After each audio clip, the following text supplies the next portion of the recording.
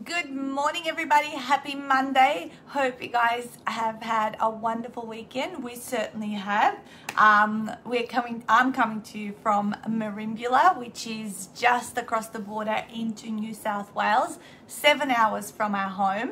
And this morning, I thought we'd talk about the business hierarchy of needs. Hey Viv, I have a beautiful view here. Let me show you from this bedroom, the beautiful Merimbula Lake and the ocean right in front of me. So I hope that my light is coming through nice.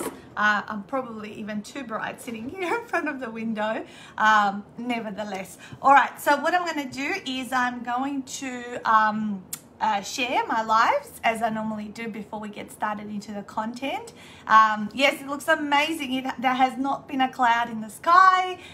Temperature's been mid-teens. Apparently we're going to have high teens later this week. Yeah, the view is amazing. Every morning I'm sitting here drinking my coffee actually from the lounge room where there's almost like a 360 degree view. I'll show you guys later as we finish up the call, you know, kind of around the house. So let me just do what I said, and then we can get into this, the business hierarchy of needs, how to triage, you know, the things that you need to do within your business, and what's most important, and what to do first, and how to prioritize in terms of the tasks that you've got to do. I think this is super, super important. So let me do my shares and then we can get on with the rest of the call. I love doing these on Monday mornings. You probably think, Nat, you're crazy. You should be on holidays.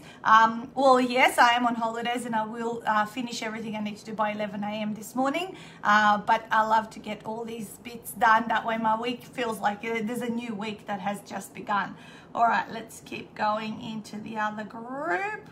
I've got 3 spots that I end up sharing these in, and then we can get started. And there are 10 different activities and 10 different things that are really important in our businesses to bear in mind with this. Hey Christian, hey John, can't wait for the workshop. Yes, the workshop's going to be coming from this room next week because we don't get home until next Thursday, and the workshop's on Tuesday. So this is my big test about the internet. Actually, this house is meant to have internet, but the internet's not working, so we're gonna have to try to sort that out with the people. I'm currently obviously on my phone, and my 4G Telstra internet is working just fine, but we need something a bit stronger when it comes to Zoom and running the call, but that's okay.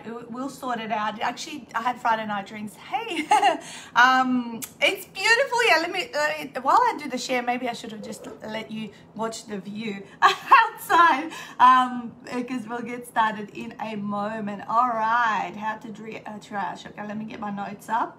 All right, so after we finished last week's, guys, hang on, I'm coming back. We finished last week's 30-day winter business boost challenge, which I successfully completed. I did do all of my, you know, the extra stretching, the new habit I wanted to develop last week. When we arrived here at 4 p.m. on Friday, I had a massage. I actually booked the facial for this Wednesday as well. So all that reward stuff for doing the 30-day business boost challenge was amazing. And there's some people who are just starting it because they got inspired after the 4 weeks of hearing us, and some of us that were doing it, you know, all of June.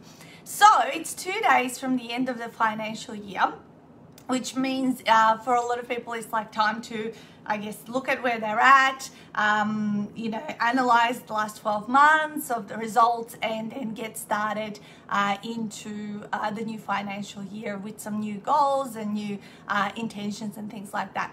So throughout the last 10 years of being in business, you know, obviously I'm well known for being super, super organized and getting really quickly back to people and all that kind of stuff. And there's certainly a lot that goes into running a business. You know, when you start out, you're the only person doing all of those different activities, like sales, like marketing, like customer service, admin, bookkeeping, what else is there? Finances, innovation, you know, training of yourself rather than other people, you know, system setup and all that kind of stuff. So all of these different areas are super important to continue to update, attend to, and I guess also another big thing is like what we did in the June 30-day challenge was to look at things to update our website, social media profiles, as well as to declutter as well. So that's also part of business as well. So how do we decide what's the most important thing? So I'm going to go, it's like, you know, Maslow's hierarchy of needs in life, survival, and all that kind of stuff. This is really about the hierarchy of needs in business, and what are the things you need to prioritize, number one, over the other things which can come later in terms of your day-to-day activities. So good morning to those of you that have joined us. I'm coming to you from Merimbula on the New South Wales Sapphire Coast, which is beautiful, even though it's middle of winter. Yes, I did catch the biggest fish yesterday. Stuart caught the first one, which was like this little, but then I caught a salmon, which is about that big, and we're keeping it because we'll be doing fishing most of the day, so I'm very excited about that. All right, so number one activity in your business that should be the first and foremost attended to task each time and every time, and sometimes when you're brand new on weekends or whenever it happens, is your sales calls. Sales calls, or people inquiring, or people interested in what you do. Literally in the first 4 or 5 years of my business, if it came on Christmas Day, it was going to be responded to on Christmas Day. If it came on, really late at night, I would get back to that person really, yes, great fishing, Vivi, really quickly. Nowadays, I don't feel the need to almost really jump the gun and be really super responsive, but really sales is the bloodline of our businesses that are gonna make our businesses sustainable. And when someone's interested, they're generally interested in that moment. People are really keen and want to find out answers, and they might be researching and doing all sorts of different things. And so if you don't get back to them quickly enough, you're gonna lose that sale. I mean, just me, I was getting quotes for my decking in the backyard, and I was inquiring with different companies to come out and give me a quote, and then some would come out and not even send me that quote for a whole week after they had been. It's like, see you later. That was like yesterday. I'm making decisions super fast. So people are working in a really fast world. We're living in a really fast world where we're wanting a solution to a problem super quickly. So if you're not there to respond to your potential sales inquiries very promptly and very quickly and making them priority. So if something hit my inbox, I've got my normal activities that I'm doing, but if something hits my inbox, that is basically an inquiry. I do that first, and I put everything else down the line of priorities. I have what I call my red hot sales book here.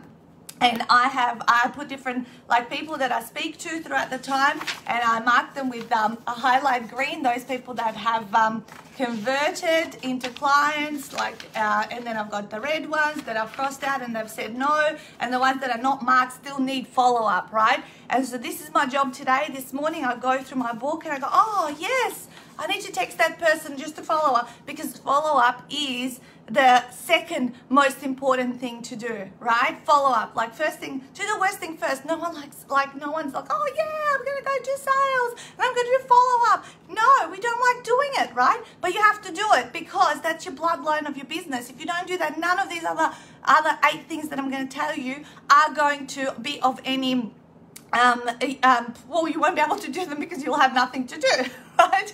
You need to do the top 2, like sales and follow-up. So I've got people here. Okay. Oh, yes, because you don't remember stuff.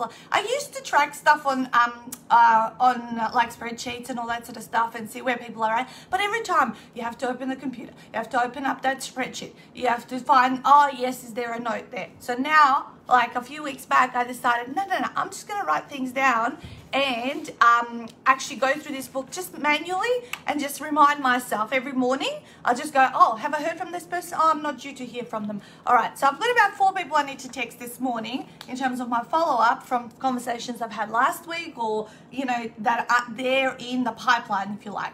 Yeah. So start something like that. and right, and it encourages you, makes you feel like, yes, there's something happening, there are potential you know, clients that are coming in and all that kind of stuff. So number one is your sales calls. Anyone that inquires, you respond to them immediately. You drop everything else that you're doing and you do that. Of course, if you're in the middle of an event or a live stream right now, I'm not going to do it, but immediately, as soon as something hits, you know, that's what you prioritize. And number two, you're going to do follow-up, which is the first thing every morning. You're going to check through your little book and see if there's anyone you need to follow up and text or email or whatever it is, or ring them up. Okay. Number three is your marketing activities. So obviously you're not going to produce sales calls and follow-up opportunities unless you're doing marketing, right? And marketing includes networking, your social media posts, your email marketing. So all of the things that you're putting out there.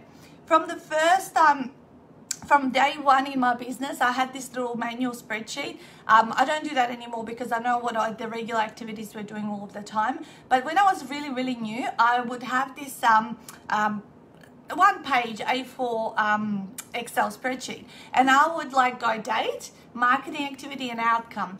And I would document each week what are the things that I did to put my business out there, to get known by people. Was there an offer that I put out there? So what kind of marketing activities did I do? And not every week you'd know the outcome, but as you go through, that held me really accountable that I was doing enough things. So I wanted to see at least 7 to 10 tasks that I had actioned to put my business out there, to get known and all that kind of stuff. So whether it was like go to this event, go to that event, or post on this social media, put out this offer to my database, or write a newsletter, or whatever it was, all of the different marketing activities. So this is really important. In time, hopefully that you're going to have someone in your business who can take care of those kind of things. But certainly I'm very heavily still involved in the marketing, but Stuart is our head of marketing, if you know what I mean. Where he's managing all of the things, creating new copy, lead magnets, emails to the database, and all that kind of stuff. That is his regular role that he's involved in all of the time. But that's your third thing you should always focus on and prioritize, is that you get out of the house and meet with people. Nowadays, meet with people online in online networking events. I attended a few the last 3 weeks, and it was wonderful, and I did make connections and things happened as a result of attending those events. So no excuses. You got to be with people and tell people what you do, otherwise you're never going to get to your number 1 and 2 priority, and that is getting those sales inquiries and having the ability to do the follow-up. All right, number 4 is your customer service. You're looking after your clients and delivery of what you have sold, right? So you need to get back to your clients quickly, promptly, do their sessions, do their training, whatever it is that you do. So your delivery of what it is that you sell is your next thing to prioritize and to get back to. All right, so customer service, really important that you nurture, and that you haven't just sold someone into your program and then you drop the ball. Like all of a sudden you were super responsive and now you're like, you know, really hard to get in contact with. It's so important, because these customers are the ones that are going to produce the future opportunity, sales, follow-ups that you're going to do. So it's part of your marketing as well, in a sense. If you're doing a great job and you are producing wonderful customer service that is quick, like our inbox is empty by the end of every single day. Yes, we don't respond to emails over the weekends. That our clients know that. We all need to be a living and breathing example that there is balance in life, and that we you know, we're not gonna, you know, let it impose into our weekends and when there's time off. But certainly we get, and during Monday to Friday, normal business hours, everyone gets a response on the same day. And you stay on top of that. It's just like brushing your teeth, you know.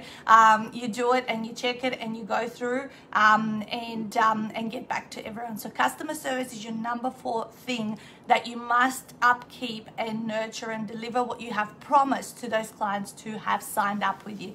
Good morning, Mo, and those that have joined All right, I'm going through the business hierarchy of needs, and that is how to triage your activities in your business. All right, so number five is your bookkeeping, cash flow, your finances. So overseeing all of that. Are people paying on time? Has there been failed payments? Has there, what's going on? Because again, cash flow is king, and it is your bloodline in terms of making your business sustainable, paying your employees and yourself, and making sure that your business is viable so that you can keep going year after year after year. So make sure that you are overseeing that. As much as some people like to think ignorance is bliss, this is the most important thing. And this is right now. We are 2 days from the end of the financial year.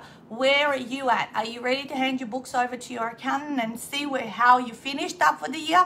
Or are you in a pile of mess? Hey Luba, in a pile of mess that you can't work out what has really happened, right? We regularly reconcile, we regularly look at reports, we regularly tidy up and see if there's any right on top of that stuff. It's better to act fast than to end up with a mountain of unpaid invoices or people defaulting on their payments. It's really, really important, guys.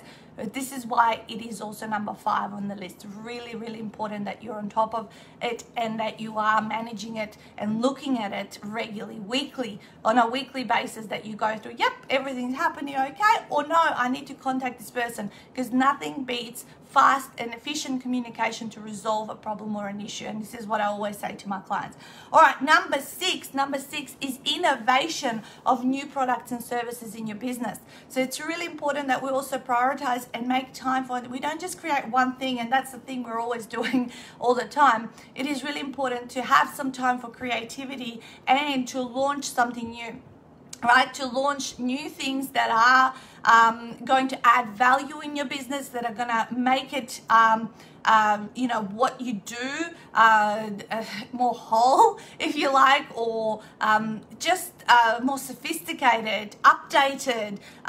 Just all of those things are really, really important to refresh and keep our current clients' interest in what we're doing and keep re-engaging them, because isn't it so much easier to sell to an existing client than it is to find a brand new one who needs to build like, know, and trust with you? It is really, really important. So many times this year, I launched new things. Like earlier in the year, I launched the Amazon #1 bestseller campaign as an opportunity for my authors. I sold out within days. And now there's a waiting list. So 2021 for this particular campaign for people to catch up. Yes, Mo. I'll do a summary of the 10 at the end of the call as well. And so really, really, really important. So now all of a sudden I have got a different product or service, whatever you want to call it, within the business. And every time I do a masterclass for my authors, which is 6 times a year, I look to create something that would add value on top of the masterclass. That could be a little mini package that they could take up to it. And Mo, who's on the call today, she would attest to that she took part in both of those kind of offers this year, which was wonderful. And it was wonderful to see being able to help someone who I've helped in one way with my initial program, and then they've done extra things to continue on their development and leverage that they're creating with their book. Okay, so number 6, innovation of new products and services. So spend some time thinking or seeing what people are telling you that they need from you and create that stuff for them. Even the pivot from offline to online and creating a whole virtual retreat experience was a whole new service, because now we're working with people definitely globally and all of the time having inquiries from all parts of the world about what we do, because we can deliver it to them, not just because we're coming to their city. Awesome. All right, number 7, guys, is team training, ideas, and meetings. Okay, so some of you may not have a team as yet, but it'll come. And if it's not team training, it's self-training, right? Going to a seminar or reading a new book that's going to help you learn a new skill within your business, master that.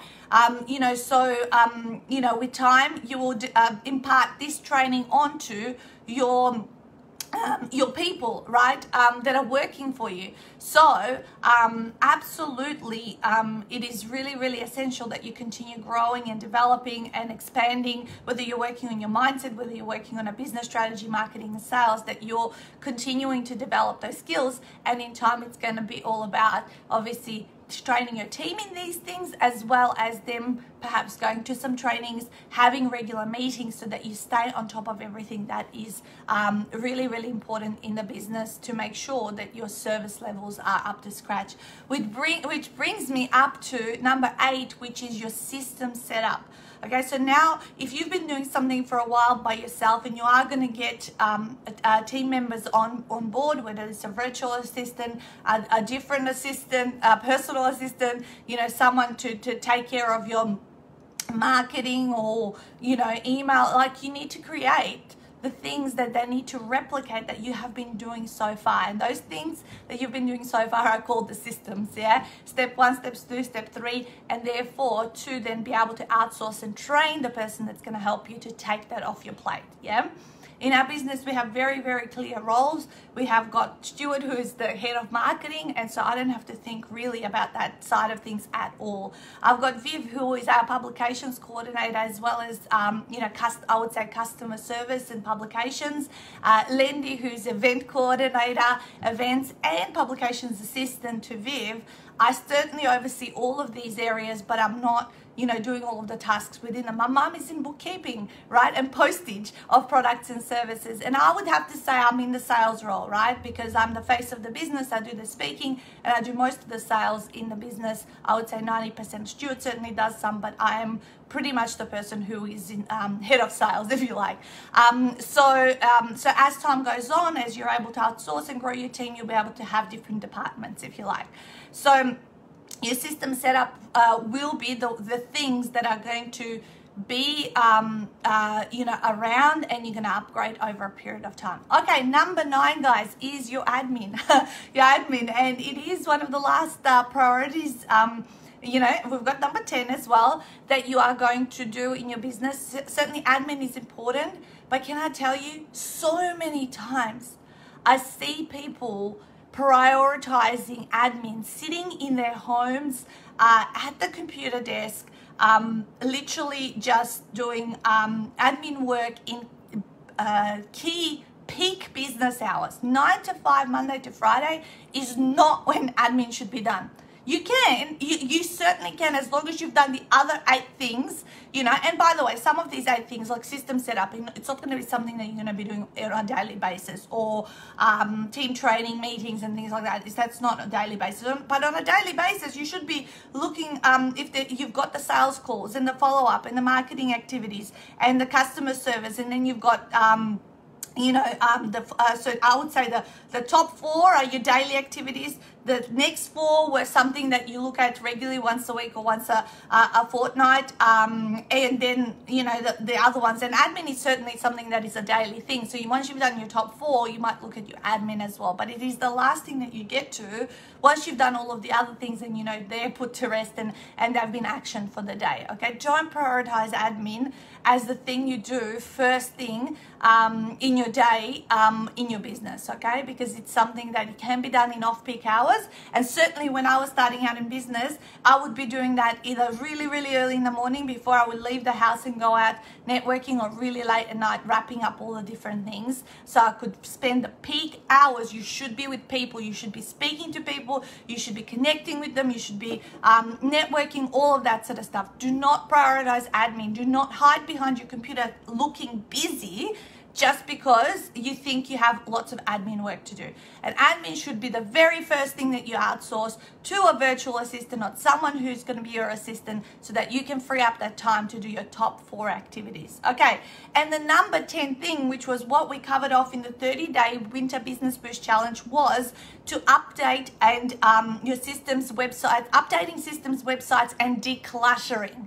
Okay, so this is an activity that should be happening every, say, 3 to 6 months. So again, this, as part of the Winter Business Boost Challenge, in week 1 was all about decluttering and updating. So updating website, updating social media profile, updating different different things that have changed and change over time, right? So updating and decluttering your desktop, your computer files, your folders within your email account, because I'm hoping that you have inbox 0 and all that sort of stuff. All right, so really, really important way of prioritizing what should be done first. And I know that's what we said, that do the worst thing first, the thing you feel most the most uncomfortable about. That is what you do first. So let's recap and summarize this top 10 list of business hierarchy of needs and how to triage your way to success for your business. So I've got my list here. So number 1 was sales calls. You drop everything to do that, number 1. Number 2 is do your follow-up. You open up your red hot book of leads and sales and see who you actually have, like, you chatted to, but you may not have remembered. And you can use my highlighter system. Okay, so yellow just get highlights of where they've come from. Green is when they've made the sale and they're in, and red or pink is when they've said no, and that's it. That's it. You move on. You have closure, right?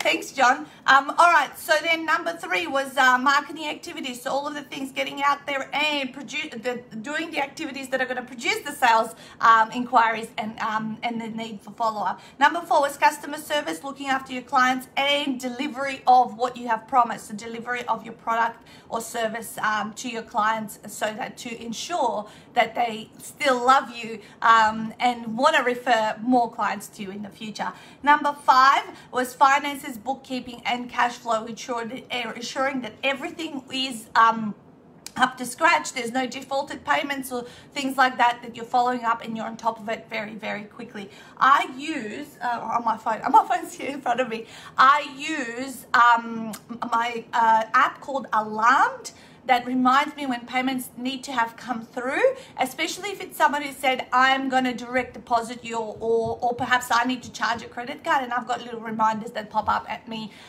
if they're not set up in my set and forget direct debit system, because sometimes things like that do happen. Okay, so number 6 was innovation of new products and services, and bringing out new things and being able to sell new stuff to existing clients who are a lot easier to win over and actually add more value to. Number 7 was team training, ideas and meetings that you need to uphold and obviously maintain the standards of within your business. Number 8 was setting up of systems, because if you're on your own and you need to outsource, you need to have the systems in order to be able to teach someone what to do for you.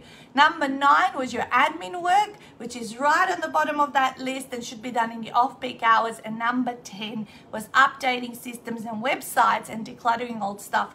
So I would say the top 4 are done on a daily basis. The next 4, I would say weekly or fortnightly, you're looking at them and doing something towards them. 9 is the admin, which again, it's a daily thing actually. And then number 10 is once every 6 months, 3 to 6 months, depending on how much you're evolving. So there you go, you guys. I hope that has made sense, and how you're going to start prioritizing things in case you've been doing it the other way around, because I have seen people do it the other way around and avoid everything but to actually, do a sales. And I mean, I didn't mention quotes, but if someone asks you for a quote, you've had a conversation, and after that conversation, you need to send this follow-up email, you send it straight away. You need to send it straight away, right? And then what I do is to get my phone and text that person, great to chat to you. What I said I'd sent you, I have sent you, right? Because then they know to look at it. They're still really keen. They're still fresh. The conversation's fresh in their head. All right. So as promised, I said I was going to take you around this house and give you a nice, beautiful view of the Merimbula Lake and ocean. So I'm going to come around. It's my reading chair here. There's a beautiful chair and all my bits and pieces. This is what my room looks like. I'll take you around. Let's see what the kids have done over here. There they are. They're all getting ready, having breakfast. And there's our like almost 360-degree view of the beautiful. Look at how sunny it is. It looks like summer. Stuart's going downstairs. And guess what he's doing? He's doing a sales call at 9:30 a.m. with one of our USA potential publishing clients. There you go, 9:30 a.m. on a Monday morning. That's priority, right? And I've got one at 11 today. I'm going to get off and I'm going to go do my customer service, which is delivering my Ultimate 48-hour author mastermind weekly Q&A. So that's my customer service and delivery of what I've promised to my clients. There you go. So all these activities, and Vivi's at home doing also continuing to do customer service, the publication stuff. So she's all into well, that's her role, right? The main role. And Stuart will touch base with our Facebook people to see if our account will be reinstated, because our Facebook ads have not been running now for nearly 9 days, which is something that has put like a little bit of a stop or a pause on our marketing or our paid advertising, which we're trying to resolve. So, and as Stuart goes to do his sales call, I'm going to do some follow-ups until my 11 o'clock, and then I'm done. I'm back in holiday mode. So yes, it's beautiful up here. We're going to head out. As I said, we're going to do 2 or 3 hours, being a Monday, set up the week, and then we're back in our holiday mode and keeping in touch and making sure that Vivi and Lindy are doing okay, holding the fort back home. So there you go, guys. I will come back to you for one more week from this beautiful location. Next Monday we'll still be here, and if you have anything that you want me to talk about specifically, comment below and I'm happy to bring it to you. It always really helps me when someone helps me just with a topic idea so that I can create the content for you. Have a wonderful week, and as always, smash it out.